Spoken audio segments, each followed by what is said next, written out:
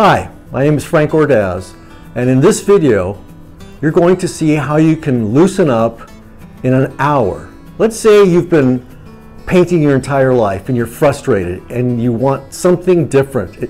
You're tired of just drawing the perfect drawing like the way I was taught, and then you kind of do the rendering and you're looking either at a photograph and you're trying to make it look just perfect, but at the end of the day you're not happy with it. And the reason you're not happy with it is because you've just been copying a photograph.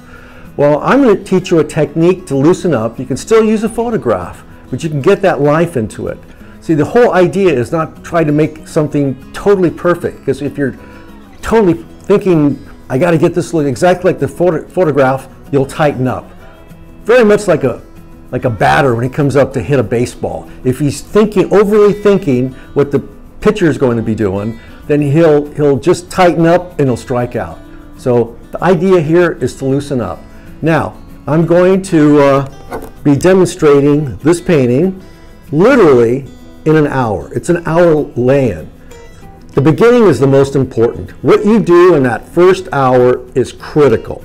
So in this video, I'm going to show you how to lay something in exactly 1 hour, because at that point, your painting is either going to be successful or you're just going to be painting it over and over again. And we want to avoid that. So enjoy the video, and I hope you take something away from this that you can add into your game so that you can be successful.